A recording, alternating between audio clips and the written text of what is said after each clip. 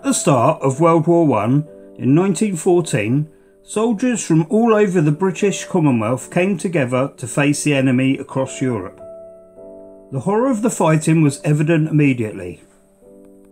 As the casualties mounted up, there was a need for different areas across England to become hospital villages, where the wounded could come to receive treatment and recuperate. One such village was that of Brockenhurst in the New Forest. Brockenhurst was chosen because of its proximity to the south coast ports and its railway connections. In this hospital centre, the main section was formerly known as the Lady Hardinge Hospital. Locals referred to it as Tin Town. It was a 500-bed, tented and galvanised accommodation complex situated at Tile Barn on Church Hill on the ridge overlooking the village and the forest. This is the site as you see it today. There were two other sections commandeered by the army at the Barmalorn Hotel and the Forest Park Hotel. After a while, the two hotels became overcrowded, so to relieve pressure, Morant Hall was set up to take in patients. In this picture, Morant Hall is seen in the background with three triangular roofs. This is what the area looks like today. These buildings were collectively known as the Meerut General Hospital. Today, the area of Meerut Road is named after these hospitals.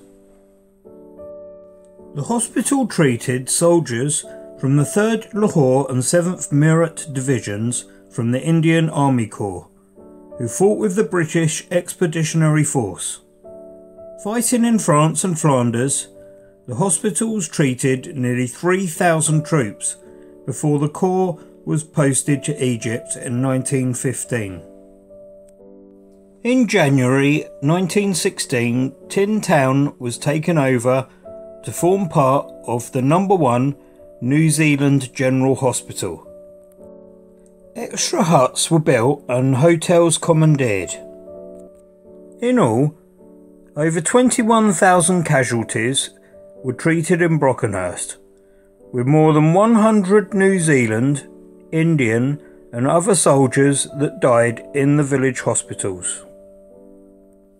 In St Nicholas's churchyard, there are 93 New Zealand graves, 1 Australian grave, and also 3 Indian and 3 Belgian graves.